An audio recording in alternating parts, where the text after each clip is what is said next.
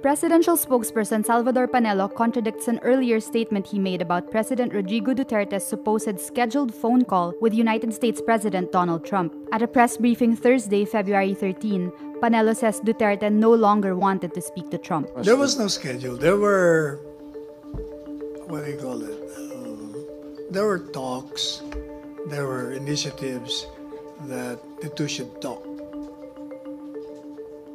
But na-overrun ng events because I asked the president and he said, no, I won't anymore. Last Friday, February 7, Panelo told reporters, quote, President Duterte is also scheduled to talk by phone with President Trump anytime. Between Friday and Thursday, the Duterte government terminated the 21-year-old visiting forces agreement with the U.S. Meanwhile, Trump dismisses concerns on the VFA termination. I really don't mind if they would like to do that. That's fine. We'll save a lot of money. This was the opposite of Duterte's claim Monday, February 10, when he said Trump, along with other top officials, was trying to prevent the abrogation of the VFA. Defense Secretary Delfin Lorenzana also makes a public statement on the issue, saying Philippine and American forces will cease to have joint exercises and activities after the repeal takes effect in 6 months. This will affect the annual Balikatan exercises set for May this year.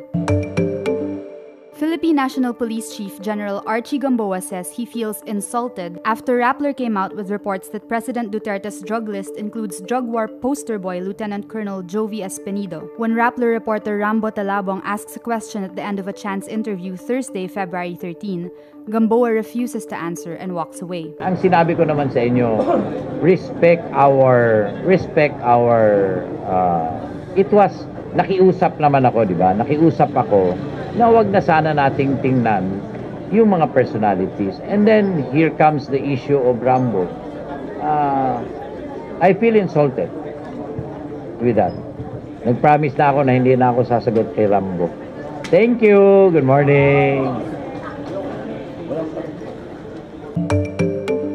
President Rodrigo Duterte urges Filipinos to trust in government efforts to quell the spread of the coronavirus COVID-19. In a taped message aired Thursday, February 13, Duterte calls on Filipinos to remain calm. To my fellow Filipinos, I understand that many of you are worried about the world health and the well-being of our loved ones.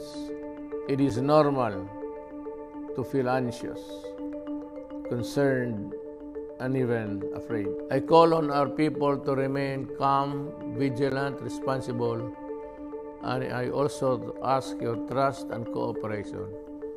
Support as we face the challenge. Tayo ay magkaisa, together as one nation. This challenge can be overcome.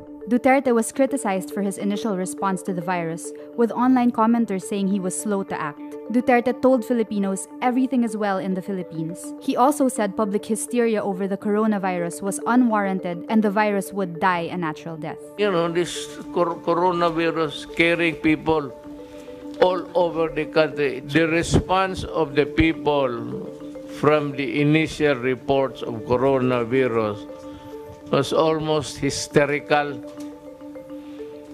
when there was really no need for it, actually.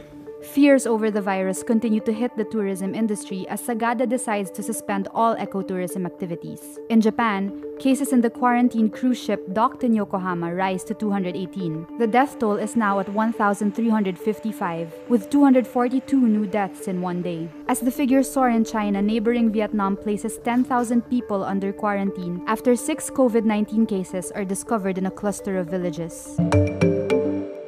A passenger jeepney runs over high school students crossing a pedestrian lane Wednesday night in Makati. A 14-year-old student dies and 7 of his schoolmates are injured. Police say the students were walking along JP Rizal Avenue on their way home when a jeepney suddenly accelerated and hit the pedestrians. Jeepney driver Crisalde Tamparong tells police he lost control of his brakes. Police say the driver will undergo a drug test. Makati Mayor Abby Binay says she is deeply shocked and saddened and vows that justice will be served.